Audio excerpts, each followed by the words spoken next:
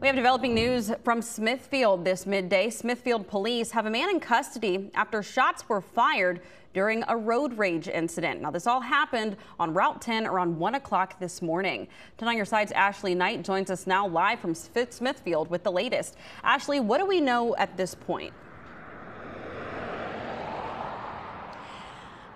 Good afternoon, Aisha. This was definitely a scary situation for this driver, all caught on camera from the victim's dash cam camera that he had set up in his car. Take a look at this mugshot that we received from Smithfield.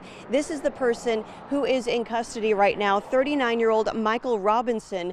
He's been arrested and charged with multiple felony offenses. This again happening just after 1 a.m. this morning on Route 10. A car was passing the victim on a narrow two-lane road, and just as they're coming around, you can see a shot, at least one shot being fired from the passenger in that car out the window. No one was hit, no cars, no people, but the victim did call police immediately after, and they gave a great description of the car, which was a Honda Odyssey. A bolo was sent out. Suffolk police picked up on that car. They were able to perform a traffic stop and arrest this person who had shot from the passenger side of this car. They arrested him. They also found the gun that had been tossed out the window during that traffic stop before they stopped for police.